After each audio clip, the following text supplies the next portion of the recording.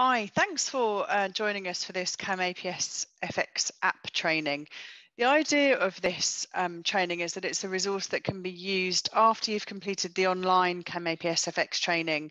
Potentially, it can be used in conjunction with your healthcare team, with the recording being stopped and started as needs be during the process of setting the app up and linking the devices. So just as a reminder of what the system consists of. So the CamAPS FX app is an app that's housed on an Android smartphone. We often get lots of questions about which type of smartphones are best to use. So anything that is found on the Dexcom compatibility list. So we want a Dexcom G6 compatible Android smartphone. And if you Google Dexcom G6 compatibility, there's a compatibility tool that you can pop in the type of phone you've got, and it tells you which is compatible with the Dexcom G6. So obviously the system links with the Dexcom G6 transmitter and sensor, which provides the glucose data. And the system also links by Bluetooth with a Dana insulin pump, either the Dana RS or the Dana I. And the system sends data to the cloud, so there's no need to upload. As long as you have a SIM card or you're attached to the Wi-Fi, then data will automatically be sent to Diasend. So there's a few things you need to do, first of all, to prepare the pump so that it's ready to use with the auto mode feature. So the first thing that is really important is, because the way this closed loop system works is by switching off the pre-programmed pump basal and instead replacing it with a very short 10-minute extended bolus every 10 minutes, depending on the fluctuation in glucose level. One of the really important things is making sure the extended bolus function is switched on, and you can see there how to find that. So you would just go into the main menu, choose the bolus menu, and then in the sub menu go to bolus settings, and then it's number 2, which is just below the way you change your carb ratios. So you'd go in there and make sure it's switched on, and then go to the bottom and save those settings. The other thing that's important is to go into the hidden doctor's mode menu and put some of the parameters in there that mean closed loop can work effectively. So to get into the doctor's mode menu, you need to hold down the plus and the arrow button, and whilst holding them down, press the minus button, and then it asks for a password. And the password that you put in is generated depending on the shipping date that's in the pump shipping information. So you need to first of all go into the review menu of the pump and find the shipping date, and then the password is always 30 and then the day of shipping. So if the day of shipping was the 12th of the 6th, 2020, then the password would be 3012. When you get into the doctor's mode setting, there's some settings that will affect the functioning of closed loop auto mode. So one of the main ones we need to do is make sure the bolus increment, which is number 4, is set to 0.05. Just a note about decreasing ratio. People are usually more familiar with active insulin time. So active insulin in this situation means how much active insulin is currently in the pump. So if it's a new pump or it hasn't been used recently, then it will say 0 in terms of current active insulin. But decreasing ratio is what we consider the active insulin time. So if it's a 4-hour active insulin time, the decreasing ratio is 25%. If it was a 3-hour, we'd put it on 30%. If it's 2-hour active insulin time, 50%. Then in terms of the basal max, we need to pop it as the highest, double the highest hourly basal. And that's the same as you would in normal pump therapy in case you wanted to run a 200% increase temporary basal. So if the highest basal is 0.5 units an hour, then you'd want to pop that on 1.0 units an hour. Then bolus max and daily max, we need to set them high enough to allow auto mode to function in the way it's designed to. So for the bolus max, we need to put it as half the total daily dose. So if you had someone with a total daily dose of 30, then you'd put the bolus max on 15. And then the daily max needs to be 3 times the total daily dose. Again, just to give the system enough leeway to deliver insulin effectively in closed loop. So in that situation, with a total daily dose of 30, you'd put the daily max on 90. And then you'd need to go down to exit and press OK to save those settings. In order to download the app onto the Android smartphone itself, you need to use the Amazon App Store. Again, there's some confusion. Sometimes people think that they can get it from Google Play. They can't. The app is only available from the Amazon App Store. So there's a link there of how you that you can go to download the Amazon App Store. Once you've downloaded the Amazon App Store, you can search for the CamAPS FX app in there, and then that will come up as you can see there. Sometimes you'll also show another app that we have, which is the CamAPS HX. So make sure you are downloading the correct FX app, and then install it as you would any other app on a phone.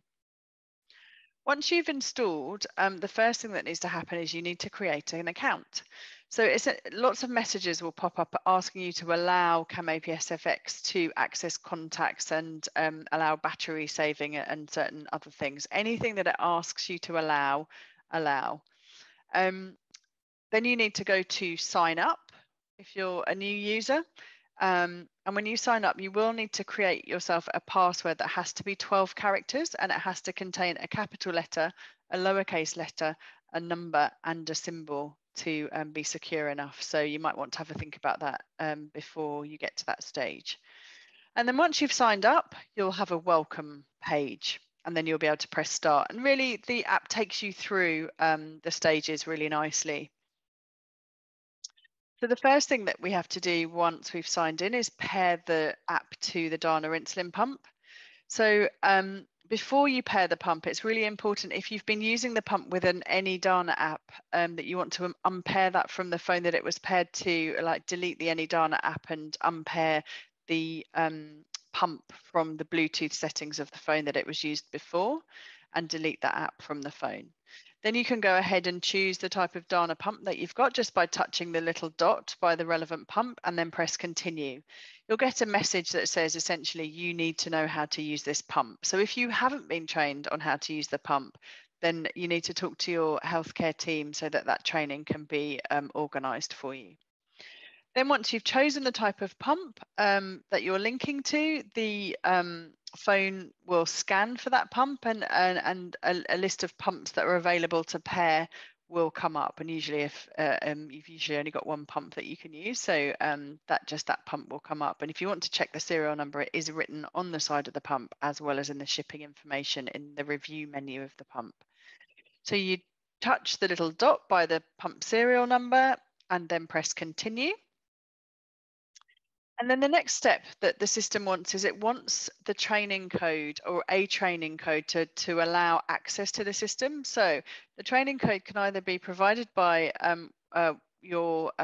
member of your team who's had their training, or if you've completed the online training, you will have generated yourself a certificate, and on that certificate is a trainer number. So you can put that you have self-trained by entering that number there, but either way you have to have a training number to be able to use the system, and you press continue.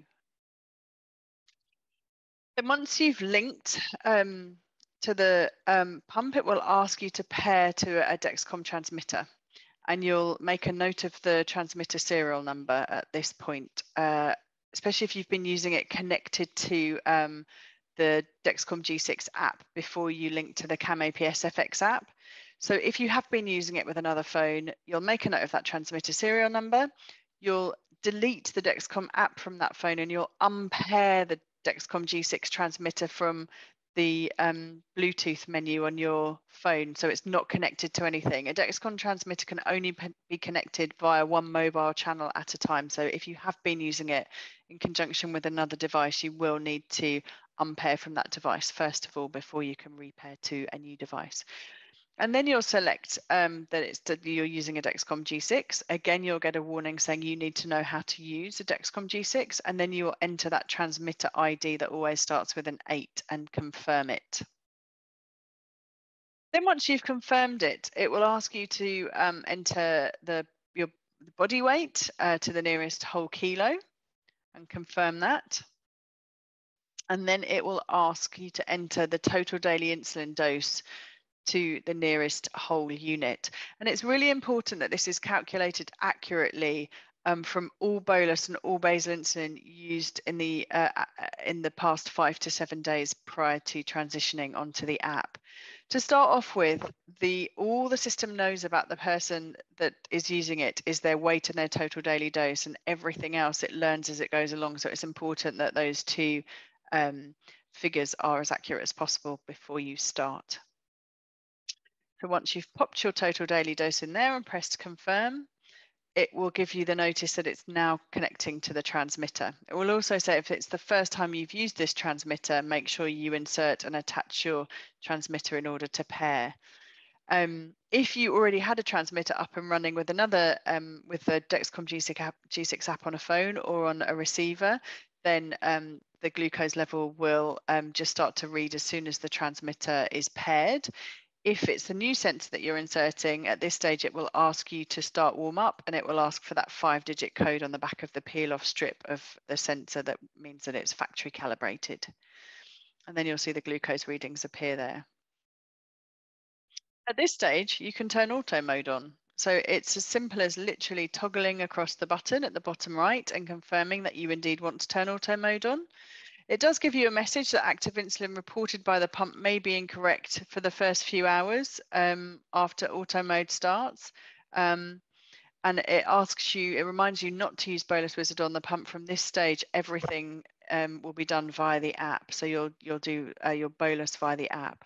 And with all these messages, you can either say, I don't ever want to see this message again by touching the box at the bottom left, and that message won't appear again, or you can just press the cross at the top right to get the message to disappear just in this instance. Once you switch auto mode across, the system goes from a black surround screen to an orange surround screen, and the orange screen is when it's in starting or attempting mode, and you'll see the little round circle buzzing in the bottom right hand corner while the app is pulling all the relevant data from the sensor and the pump in order to be able to start auto mode. And once auto mode is started, you'll see that the surround of the home screen goes to green. And certainly you should expect to see the app in green for the majority of the time. Certainly on all the studies that we've done, people manage to stay in auto mode 95, 96% of the time. So just a reminder about how the algorithm learns. So it takes all the CGM data and the insulin bolus and meal data from the pump and the CGM, and it learns about the individual's insulin sensitivity, and it predicts future glucose levels in order to optimize insulin infusion and optimize glycemic control. So it continually adjusts the basal based on previous learning. And it's just worth mentioning that it takes about 2 to 3 weeks to fully optimize, and it learns more when boost and ease off aren't on. So boost and ease off are meant to be used as sort of occasional features to help if you've gone a bit high, or you're having you're in a situation from, say, an exercise point of view where you want the system to just back off a little bit. We'll talk more about that coming up. But it learns more without those systems functions running. So it's just worth bearing that in mind, especially in the first couple of weeks while the system's gathering lots of information. This just shows you everything that's on the home screen. So it's home screen, the little house on the top left, with the line under depicts that you're on the home screen. So first of all, at the top right of the white part of the screen, there's a little eye information icon. And if you touch that, it gives you various pieces of information that you might want to know at certain points in time, like how much battery is left in the pump and how much active insulin there is currently available, how much insulin used so far today, that sort of thing. The sensor glucose trend and the actual glucose number is exactly the same display as you would see on Dexcom G6. Essentially, the Dexcom G6 app is embedded within the CamAPS FX app. So all those same displays, alerts, alarms, notifications that you're used to if you've been using Dexcom G6 previously will be exactly the same. There's a little screen rotation icon there that just reminds you that you can turn the phone on its side and view the data on closed loop delivery in the landscape view, which gives you lots more information. There's the glucose range axis, and the grey band is the range indicator, the target range indicator there. So you'll see you can pinch that axis or pull that axis on the right hand side there so that you see that grey band in like a visually wider band, if that's how you want to look at it. You can also scroll back 24 hours on this front home screen to see what the glucose has been doing. We talked a bit just now about ease off and boost buttons, and this is where they are, and we'll go through those in more detail. We've already talked about where you switch auto mode off and on, and the fact that the status, auto mode status, is on and the surrounders in green. And then you'll also be familiar with the glucose sensor profile, which the dots will go black. There'll be filled in dots when you're in target range, and if you're above target range, the dots will be open and appear white. You can also see this person has a personal glucose target set. So the app itself is set to default to a 5.8 millimole per litre glucose target. But if you make an adjustment to that, then it shows you there's a target comes up on the screen there to remind you that you've got a different target active. One of the really important things to remember with closed loop therapy is that it can be quite dangerous to bolus late. The reason being is because the system will have started to ramp up insulin delivery in response to the meal being eaten. So the glucose, so someone's eaten a meal at this point, the glucose has really started to rise because no insulin was delivered. The system's ramped up its insulin delivery in order to try and bring down that rise. The bolus is then delivered late after the system's done quite a lot of work. It can back off to nothing, but essentially at that point, it's like having had a double bolus, really. And the upshot of that can be an episode of hypoglycemia later on. So it's really important to either bolus ideally 10 to 15 minutes before you eat a carbohydrate containing meal, or else if you were on the lower side, say you were 5 and you've got down arrows, you might leave it slightly closer to the time of actually eating, but try to avoid delivering insulin boluses late after eating where possible. So the thing that you'll be doing most with the app is going into the bolus calculator to give your pre-meal bolus. So the bolus calculator is the little knife and fork icon at the top of that home screen, and when you press it, it pulls information off the pump, and so it kind of whirs for a couple of seconds before linking, and then it brings you to this page.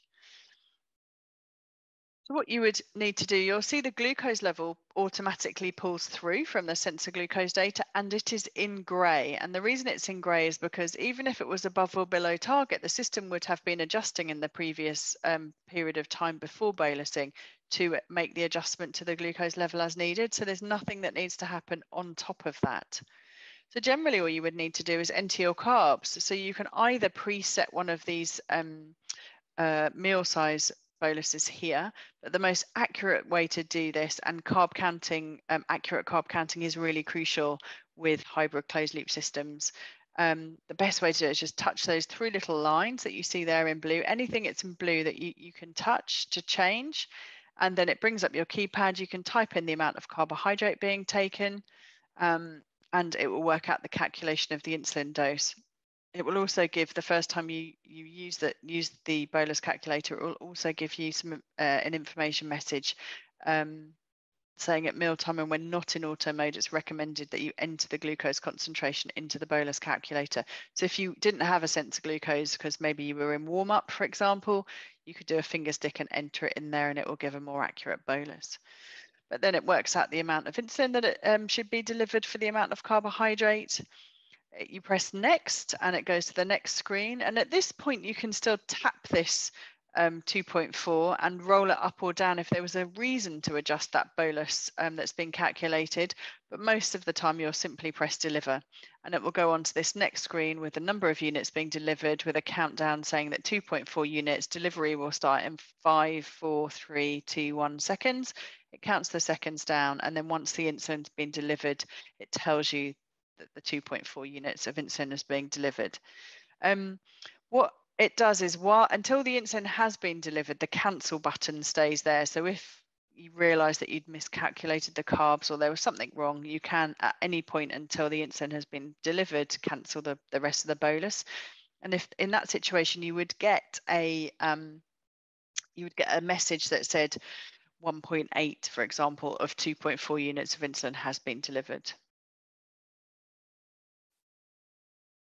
You can consider splitting the bolus if you have someone that's not a reliable eater, so someone with loss of appetite, or maybe a child who you're never quite sure if they're a little bit of a fussy eater, never quite sure if they're going to eat the full amount of carbs. And you can also consider splitting the bolus if you're having a large amount of carbohydrate, anything over sort of 60, 70 grams. That you know that if you gave the full bolus up front, especially if it's a slightly higher protein, higher fat meal, you're likely to have a dip before the glucose has finished being absorbed.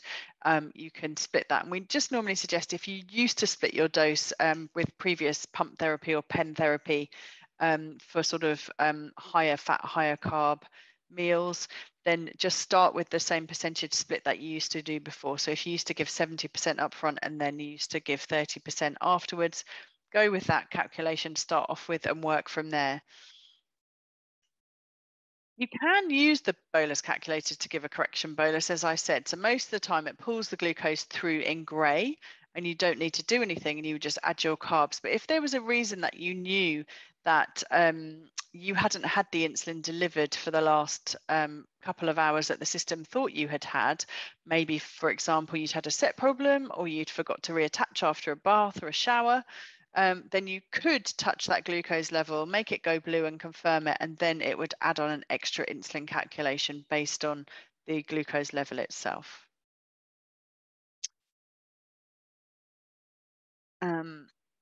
It also has the ability to calibrate the glucose sensor, the Dexcom G6 sensor, exactly the same as you can with the Dexcom G6. I think the thing to say here is that generally you don't need to calibrate Dexcom sensors. They're really accurate, and often the meter you'll be using to calibrate it with will be less accurate than the sensor itself. Having said that, if there is a reason that you know you do need to calibrate it, you think it's misreading, either it's reading high and you didn't feel particularly high, so you did a finger stick to check, or reading low and you didn't feel low, you might do a finger stick to check, that kind of thing. If there's something that you kind of feel differently to what the reading's saying, is the reason most people might check against a finger stick glucose. At that point, you would only calibrate when the glucose has been flat for at least sort of 20 minutes, half an hour, even a bit longer, because sometimes the sensor can read quite different to the finger stick glucose, especially if it's moving one direction or another quite quickly.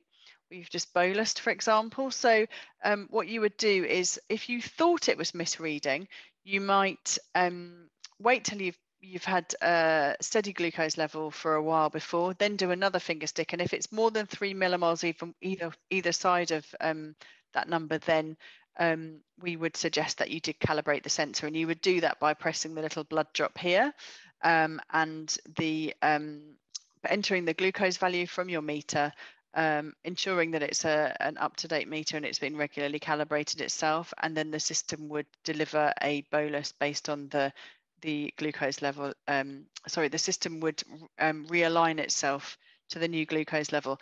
Sometimes if it's vastly different because the sensor is playing up, it might cause conflict. It might say no sensor glucose reading for 3 hours, because actually the system would rather give you no reading than a reading that it felt was inaccurate. And in that time, you can keep entering finger prick glucose levels to the calibration blood drop sign, which will keep closed loop running in the meantime.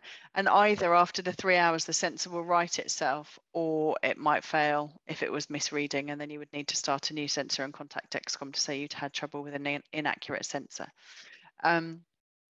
But so yes, that's how you calibrate, although generally we would say it's not necessary very often with the Dexcom G6 system. So yeah, that just goes through what we said there. If it's more than 3 millimoles different when the glucose is stable, or what I should add is, once you have calibrated a sensor, it removes the factory calibration that you set up initially with that 4-digit code when you inserted the sensor. And so from that point, to maintain accuracy of the sensor, you should calibrate it every 12 hours until that, for the life of the sensor, after you first give the calibration, to maintain that accuracy. The next thing you'll see on the home screen of the app is you've got these three little lines which are for the app drop down menu. So if you touch these, you see this app drop down menu that gives a number of different menus in there, from alert, share, statistics, information about the type of pump and the type of sensor, settings, add meal function, and then some other bits and pieces there. So first of all, the alerts. The alerts are exactly the same as you would find on the Dexcom G6 system. But one of the things we wanted to highlight is that one of the purposes of using automated insulin delivery is to help reduce burden. And so, although it can be tempting to have lots of different alerts and alarms on, we encourage people to just have an alert and alarm on that goes off and means you actually need to do something. If you're constantly getting alerts and alarms and you didn't need to take action, then it's probably a waste of your time and energy in having the alerts come through.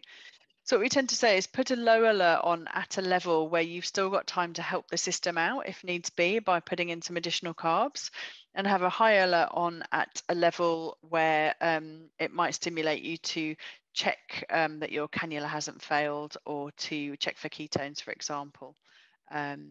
So other than that, you probably don't need lots of alarms and alerts on, and it will reduce burden if you of managing diabetes if you keep these limited as far as possible.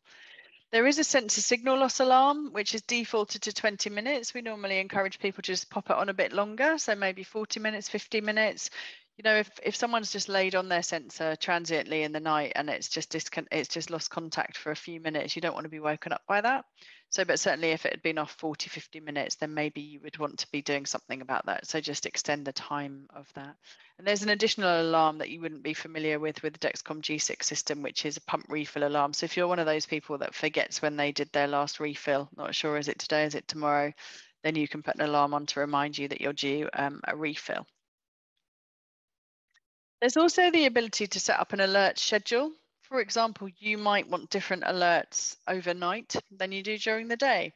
So you can have a play with that. And it's also worth setting the phone's widgets and banners so that the glucose level shows on the lock screen, so you don't have to go into the app in full every time just to see your glucose level. It's also important to know the alerts can be silenced, so you can pop the alert silence on, and that will show that you've got that on. The urgent low at 3.1 will override this, so even if the phone is silent, the urgent low alarm at 3.1 will sound. The next thing in the drop-down menu is the share menu. So in order to get the data flowing to DiaSend, you would go into the share menu and you would touch user one DiaSend where it says none. You'd touch the blue none, and what would happen there is you'd get this page comes up which asks you for your DiaSend username and password. So if you haven't got one, you would need to go into DiaSend first, which is just the website is www.diasend.com. Set up a DiaSend account with an email address and create a password as you would for anything else. And then you would enter that same username and password into this page here to link the accounts. It's really important not to tick Wi-Fi only or charging only, so that the data constantly flows through. The other thing that you can do is set up SMS text alerts. So this is particularly useful for parents with young children on the system, so they can have up to 5 followers that you can link to mum, dad, granny, granddad. And once you've linked by popping in the telephone number and the phone gets sent a verification code, which you just enter, once they're linked, you can toggle across on and off depending. So again, this can be really useful for schools and nursery, for example, if they have a phone that they use to keep an eye on the child in school or nursery, they can toggle the text alerts on when they go in the morning and toggle them off when they leave, so that they get all the messages that are needed when the child is at school. Like I said, you can have up to 5 of those telephone followers. And there's one more thing, the clinic ID at the bottom here, which you would switch on, and your clinic will have a CamAPS FX reporting account. So the data, your data, as well as flowing to DiaSend so that the team can see your data. It will also send an extra layer of reports to the clinic by entering a code for the clinic ID, and your clinic will be able to tell you the code for their clinic ID. The next thing on the drop-down menu is statistics, and the phone will display statistics for the last day, the last week, the last month, the last 3 months. And when you're in each of these, if you're on day, you'll be able to flick back and back and back to the day before, the day before, the day before. If it's on week, the week before, the week before, the month before. So every piece of data that you might possibly want, and probably lots of others too, are all displayed in the statistics page. So you can still get data off the phone and the pump separately, but this data on the phone will be mostly what you'll be wanting to look at, and particularly looking at things like what's happening to your estimated A1C, or your GMI, glucose management indicator, is kind of an estimated HbA1c, for example, and what's happening to your time in target, time below target, all that data. You'll be wanting to keep an eye on and adjust settings, maybe in terms of carb ratio or target, to up the time that you're finding yourself in the target range. The next thing below, where there's a section on type of pump and the type of sensors, there's lots of information you'll see on the Dana I, which one it's linked to, and the Dexcom G6, which one it's linked to when you last inserted the sensor. But below that, you've got some setting information, which takes you into another sub menu. And there's a few things on that sub menu. So the first thing there is to change the weight. If you've got someone who, so we use the system for children and for pregnant women. So if weight changes significantly, it's worth popping the new weight in there. The block feature is so that small children can't bolus or give any insulin or change settings really on the app. We also suggest having, to use the bolus calculator in any case to link the app, you need to have a PIN code on the phone itself. So you have to have security set up. You would obviously wouldn't want a situation where you could leave your phone lying around and someone could come along and give you an insulin bolus. So there's also an extra layer of security really for small children, so you can pop block on as well as having a PIN code on the front of the phone. Personal glucose target is the next one in the settings menu. And as I said before, although this defaults to a personal glucose target of 5.8, you do have the ability to set it and personalize it anywhere between 4.8 and 11.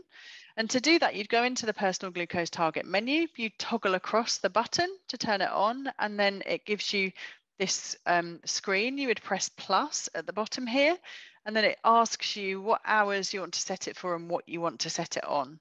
And you can see in this situation, someone has just touched that setting and popped it on 6.5.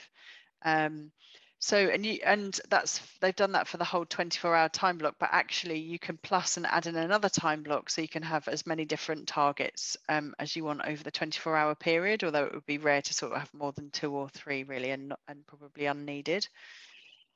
One of the important things to say when you're starting using the system about the personal glucose target is that, to start off with, as I mentioned, all the system knows about the person that's using it is their weight and their total daily dose, and it learns and optimizes over the next 2 to 3 weeks.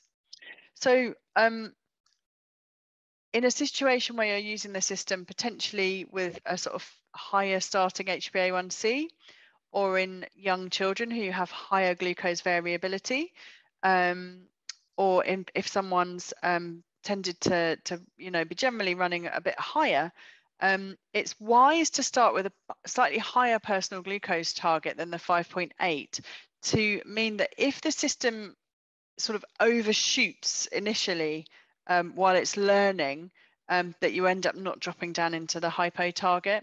And especially as well, if you've gone straight onto the system from MDI, so you transition to an insulin pump straight from MDI and go onto live onto closed loop automated insulin delivery straight away, and you might have some background basal insulin still hanging around from when you transitioned, it's wise just to set the personal glucose target a little bit higher so there's less risk of it overshooting.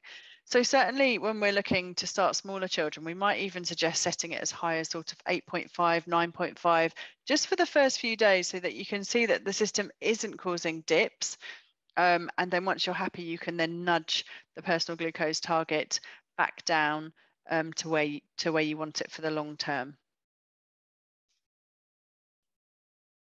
When you turn the phone on its side, you see lots of information here in terms of the insulin delivery and the so the thick blue line is the insulin delivery from the automated insulin delivery from the algorithm. The little dotted line there that you can see is the basal that would be running on the pump if it wasn't running auto mode.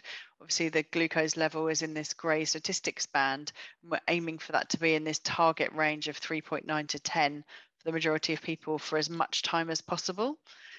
And you can adjust that band. So if you're using the system, for example, for we use it for pregnant women, where rather than a 3.9 to 10 stats band, we want it on 3.5 to 7.8, which is the internationally recognized target range for pregnancy. We would just go into statistics and just adjust the high and the low stats band so that the all the statistics and displays are based on that slightly tighter target range that we need in pregnancy. Generally, though, for the rest of the population, adults, children, 3.9 to 10 is the target range, the standard recognized target range of time and range that we're aiming for. And you can also just see here, just out of interest, you can see this is how a bolus is displayed. So at this time of day, sort of about 8:45 at night, someone's had 35 grams of carbs and it's given a 5.85 unit bolus. So once you turn the phone on its side to the landscape view, this is the kind of information that you see.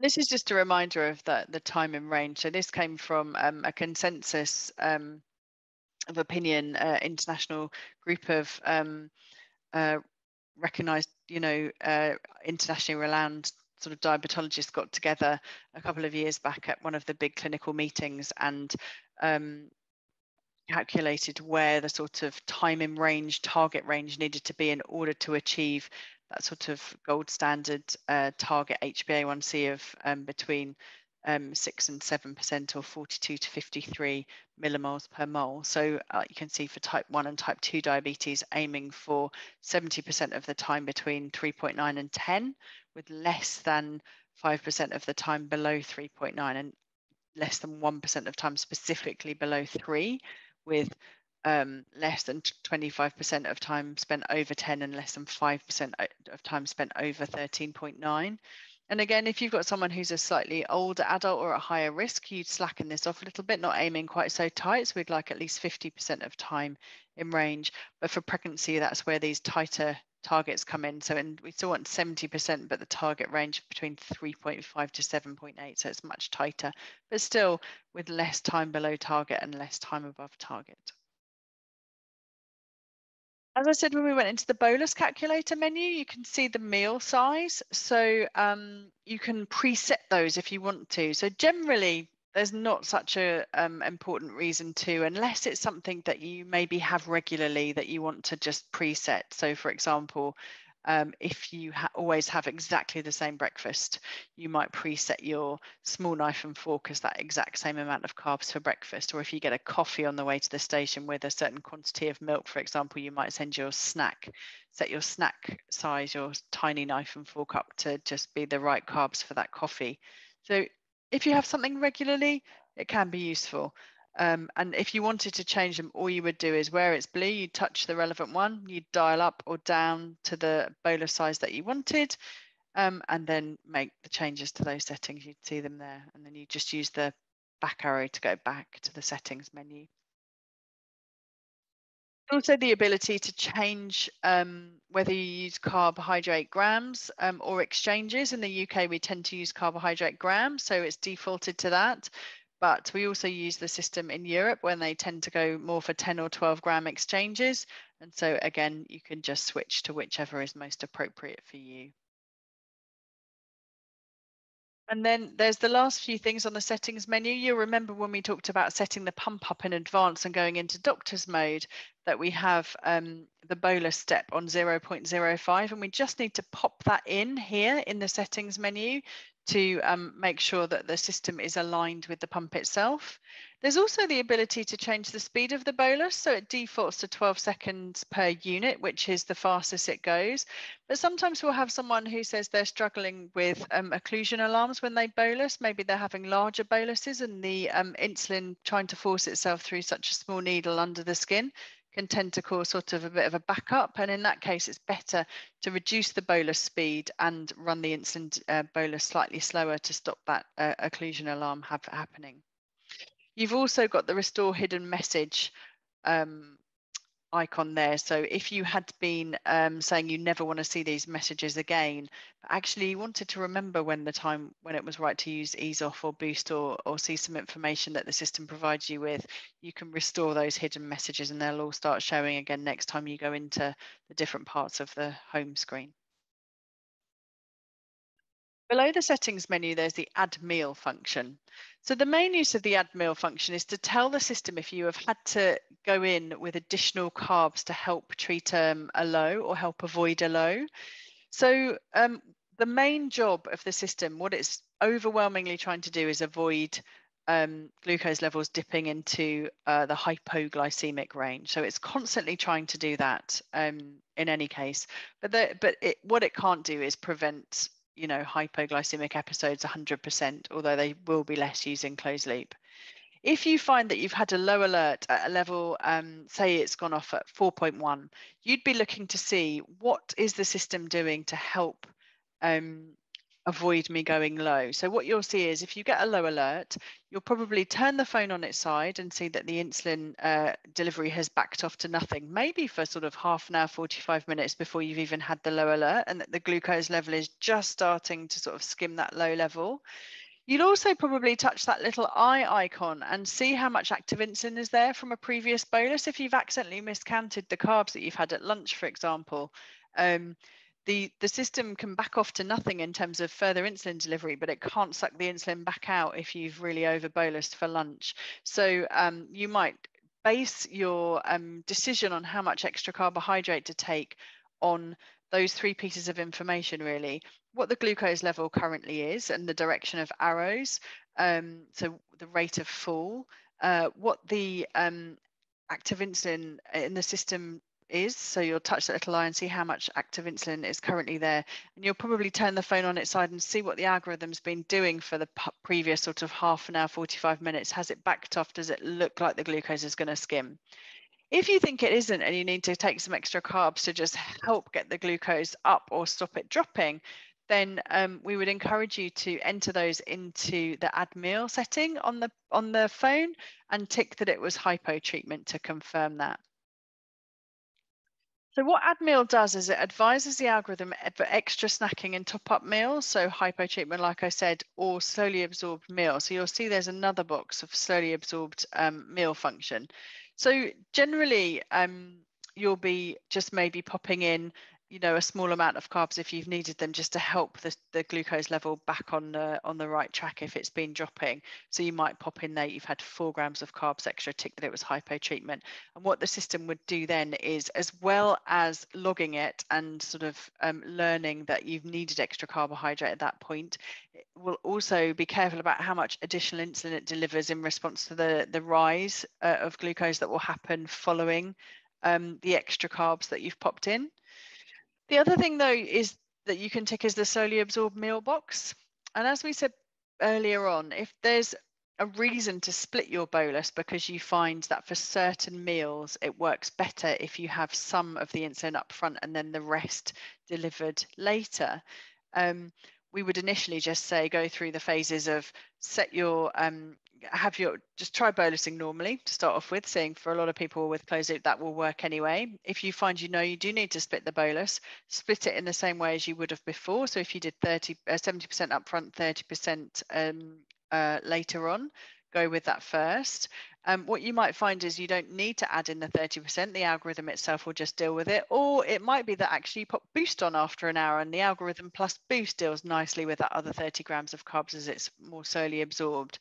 Once you've tried those things, though, if they haven't kind of worked to keep your glucose in the target range, or it's kind of gone up or gone down more than you'd have liked, and you need a different tactic, then there's this slowly absorbed meal function. So in the example I gave before, if you had put a bolus of 70% of your insulin had gone in up front, you would want to enter the other 30 grams of carbs or the other 30% of carbohydrate into this slowly absorbed meal function. So say you were having 100 grams of carbs, you'd put you'd bolus for 70 grams of them. This other 30 grams, you'd pop the 30 grams in here. If you touch that amount, the keypad comes up, you'd type in 30 grams and you would tick it with slowly absorbed meal. And what would happen then is the system would give the remaining percentage as 6 extra small boluses of insulin over the next 3 to 4 hours in order to mop up that glucose as it comes through from the more slowly absorbed meal that you've eaten. As I said, though, when you're first starting, this is kind of the sort of last thing you'd look to try. Initially, you just need to let the system learn about you. You need to get your carb ratios right. If you had any problem with meal boluses, you'd probably start by splitting the bolus out first. If you were still finding you weren't achieving the glucose level in the target range that you wanted to see, then this would be the sort of last thing that you could try. Use the slowly absorbed meal function and see if that helps just keep you down in that target range after those certain sort of higher carb, higher fat, higher protein meals. And that's what it looks like on the Diasend data. So the add meal advises the algorithm of the extra snacking or the top up meals, and it would show the 6 little boluses of insulin coming through over the next 3 to 4 hours, depending on what the glucose level was doing. So actually, if the glucose level was on the low side for whatever reason, it wouldn't give these extra boluses, even though you've set them to run. So it's a super safe way of delivering that insulin for a slightly sort of more slowly absorbed meal. One of the other things that is really important to note on the drop-down menu is you've got the ability to stop the sensor. So if the sensor comes to its end of its life naturally, it just times out and it says you'll get those same alerts of when it's due to end, and you would normally leave it to run its course, and you'd get your sensor end message, and then you'd replace the sensor and transmitter and start the new sensor. That's all fine. You just carry on as you would normally do. But if you want to stop the sensor before it's actually run out, for example, you know it's due to run out at 3 o'clock in the afternoon, but you were going to be at work or your child's going to be at school at that time and you want to change it in the morning. If you're changing it before it's died, then you would want to stop it. And you'd go to the bottom of the drop-down menu, stop the sensor, and then it will give you the icon come up to start a new sensor once you've popped a new sensor and clicked on the transmitter. If you don't stop the sensor before you change it and it hasn't come to the end of its life, essentially the transmitter doesn't know that the sensor's been stopped. And so what it will do is it will just pick up reading again, and you'll think it's strange because it hasn't asked you for the 4-digit code on the back of the strip that you've peeled off, and it also won't have asked you to start warm up. And then it will work for a few hours. It will just start reading, and then it will still die when it was due to die at 3 o'clock in the afternoon anyway. So if you're changing it early, you do need to stop the sensor. Really, really important point to mention is that when the system is in auto mode, you will see on the pump face that it's flashing no delivery. So it comes up between two faces of 0.00 at 0% and then no delivery.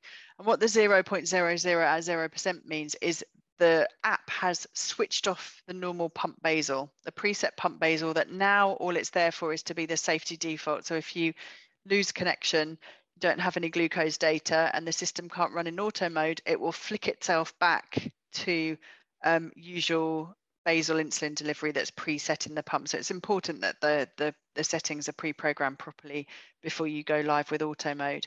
But what it then does is flash no delivery. And sometimes people will look at that pump and panic because they think, oh gosh, it's not delivering insulin. It is delivering insulin. It's delivering insulin in auto mode. It's just not delivering the basal insulin. It's switched that off.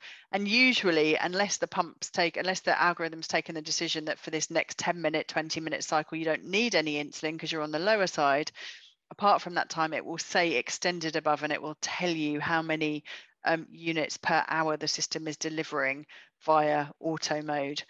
If there was an actual problem with the pump, it would be flashing no delivery and the reason that there was a problem. So it might say no delivery occlusion, no delivery low reservoir, no delivery low battery, and it would be beeping and buzzing and telling you that there was a problem. So we talked earlier on about ease off and boost buttons. So just to recap what the use of them is, ease off is designed when you need less insulin. So it might be during periods of activity or exercise, or actually if you've just been having a bit of a problem running a little bit on the low side. So for example, maybe it's a really hot day and you're just more sensitive to insulin. And the system has been sort of dragging you down a little bit. The insulin's been dragging you down, and you just want to say to it, actually, just back off a little bit here. So you would touch the ease off button, and it would ask you first of all how long you want to run ease off for. So the same rules apply to normal pump therapy. The insulin that's going into you now will be having its most effect in about an hour's time. So if you're setting ease off for a particular activity or exercise, then ideally you want to set it to run from an hour before you're going to do that exercise. For example, if you're going for an hour's walk in an hour's time, you might want to put it on for 2 hours. And then you would press next, and then it would give you the option of wanting whether you want to start it now or later. So if you're one of those people who needs to wants to use ease off, for example, for an exercise class in the afternoon, but you always forget to set ease off running the hour before the exercise class is due to start, you can pre-program. You can say, I want my ease off for 2 hours to start later. I want it to start at 1 o'clock. So by the time I come to do my exercise class at 2 o'clock, it's already been running for the hour before, and it's already, and then it will also run and give me less insulin, be less aggressive in the hour of the activity. And you just choose which you want, now or later. If you choose later, you set the time of when you want it to start, press confirm, and you see at the bottom it says either ease off is running, or if it was for later, it would say planned ease off and when it was running. And if for whatever reason you decided you didn't want ease off on anymore, or you weren't going to go to your exercise class anymore and you wanted to cancel your planned ease off, you'd literally just touch that cross and confirm that you want to stop the ease off, and it would stop and go back to saying ease off and boost. So there you can see that there with this one. This one's planned ease off at about 8:30 at night. It's been confirmed, and then at the bottom it says planned ease off and the time that it's planned for. And then if you want to touch the cross and get rid of it, you can confirm that you don't want the planned ease off on anymore, and it's gone. So it's really simple to use. And what ease off does is it tells the system to be slightly less aggressive, and it also doesn't give additional insulin if the glucose is below 7. And it can be really useful for after exercise and activity as well. If you're one of those people who the effects of exercise and activity can last way after you've finished doing that particular activity or exercise, then you can have it running for a period of time after the activity as well. Boost kind of does the opposite. It's as suggested when kind of more insulin is needed. So particular times it can be useful is during periods of illness or stress, or if you're normally super busy and active, but actually you're on holiday and you're much more sort of sitting around and taking it easy. Or maybe you've made a mistake with your carb counting at lunchtime and your glucose has gone quite high, or you forgot to bolus completely. You could put boost on for a couple of hours to just help the system bring you back down into target quicker. So similarly to the ease off setting, you would literally touch this and bring up the keypad and type in the duration that you wanted boost to run for. So in this situation, an hour and a half. And you would say that you wanted it on now, and you would press confirm, and then it would tell you that the boost is running for an hour and a half. If you wanted to put it on later, you could do the same thing. So we have some people, for example, who tend to sort of get that insulin resistant phase first thing in the morning before breakfast, and they like boost to have been on sort of half an hour before they wake up, so that their glucose levels there's a bit more insulin around at that time when they know their glucose levels are a bit more resistant and they're a bit prone to rising after their breakfast. So you could preset it, for example, to come on at sort of 6 o'clock in the morning for an hour prior to when you're going to eat.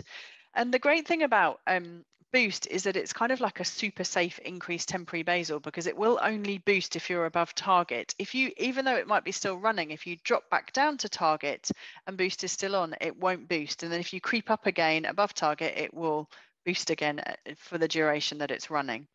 And the same as before, if you don't want your boost or your planned boost on anymore, you just touch the cross, confirm that you want to cancel it, and it switches off. And we saw earlier an example of the phone on the landscape screen, but again, this just gives you a little bit more information of all the different things that you see with it on landscape. So you can see the blue thick blue line is the algorithm-driven insulin delivery. You see the dotted line here is the insulin delivery that would have been given by the pump if it was just running its normal basal. You see the glucose level from the sensor data, which it goes to black when it's in the target range and goes to sort of white open dots when you're hovering above the target range. You see a black bar across the top that tells you auto mode's on and when it was started. So where there's no black bar, auto mode was off. If you're bolusing, you see the amount of carbs and the amount of insulin at the top. So like here, you can see someone had 15 grams of carbs without an insulin bolus, then an insulin bolus went in slightly later. If you've used boost or ease off, they show boost shows as a red sort of hatched area over the top. Ease off shows as a yellow sort of hatched area over the top. And I think that's everything that you can see on that screen. So lots of information that you might want to look at. And this is what I was saying, if you got a low alert and you want to see, well, hang on a minute, do I need to do anything to help the system out here? What's happened? Has it been delivering me any insulin? You can pop the phone on its side, see what it's been doing for the period of time up until that point and help you with your decision making as whether you need to take some additional carbohydrate to help the glucose rise, or whether if you've been running on that, you get a high alert, looking to see what the system's been doing. Do you need to take any additional action to help get the glucose down a bit quicker, like popping boost on, for example? So you can see an example of boost in action and ease off in action here. This was someone who went for their COVID jab. So when they were out walking to have their injection earlier on in the day, they just popped ease off on for half an hour. So the system was just less aggressive around the time that they were walking. And you can see later on, they kind of had a little spike of glucose where they just sort of became a bit more insulin resistant and the glucose was running a bit higher. So they just popped boost on for an hour or so, which just helped to get the glucose back into the target range a bit quicker. So you can see how it's displayed with that. One of the things that people sort of slip up with initially with closed loop therapy is sort of allowing a sort of ease off to lull them into a false sense of security if they get a low alarm. So if you have a low alarm, you might think, oh gosh, I'm worried I'm going to be low in a minute. I'll pop ease off on. But in this situation, if they'd have turned the phone on their side, they would have seen that closed loop has stopped giving insulin. This person's had a bolus of 5.7 units at sort of just about 9 o'clock in the morning. And actually from the point the bolus went in, the system stopped delivering insulin. It knew that the glucose was dropping at that point. So the minute the bolus went in, it stopped. You do see these individual little pulses, which sometimes confuse people. They'll say, I was on the low side, but the system kept giving me extra insulin. So these tiny little pulses work out 0.02 of a unit, and they just keep the line moving, keep the line patent, so it doesn't get blocked. So you'll always see those even when, so there'll never be completely no insulin delivery. But this is not going to make difference in this case to the actual glucose level. It's such a very tiny amount. So using ease off at the point where actually the system has already backed off to nothing is not going to prevent a dip below target. So it's just worth just using your common sense thinking, okay, I've got a low glucose alarm. I wonder what the system has been doing. Okay, it's already not given me any insulin for the last half an hour. And I still think with the arrows and the rate of fall, I'm gonna go to the lower level. I'm going to get in with some additional carbohydrate. Ease off is not going to help in that situation.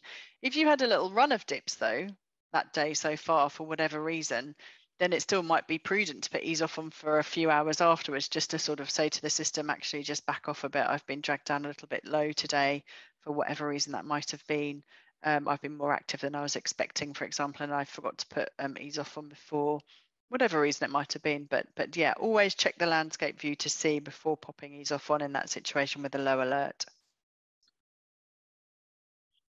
There's some practical things to keep the system linked up. The range is about 6 meters, so you always need to keep the phone with the person wearing the transmitter and the pump. Otherwise, the component parts will become disconnected. If you're taking the pump off for more than 15 minutes, it's worth suspending the insulin delivery, because the closed loop mathematics is basing its calculations on insulin it thinks has physically gone into the person. So if you're off the system for more than 15 minutes for a swim or a bath or something, then it's better to suspend insulin delivery. And you do that on the Dana pump itself. When you do suspend insulin delivery, you will get a buzz or a beep from the pump every 30 minutes just to remind you, by the way, you're suspended. Are you sure you still want to be suspended, so you don't end up leaving it on longer than was needed? And the other thing people struggle to find is they often look to see where they adjust their carb ratios on the app. But actually, carb ratios are adjusted on the Dana pump. So you'd go into the settings, the bolus menu and bolus settings. And the first one that comes up when you go into there is the CIRs, CFs, carb insulin ratio correction factors. And you would change your carb ratio there on the pump. And the phone reads that carb ratio on the pump when it connects, when you go into the bolus icon there. If you need any help day to day with sort of issues with glycemic control, or you think your settings need to be changed, your carb ratios maybe don't look quite right, then you should go to your diabetes team to help you with that.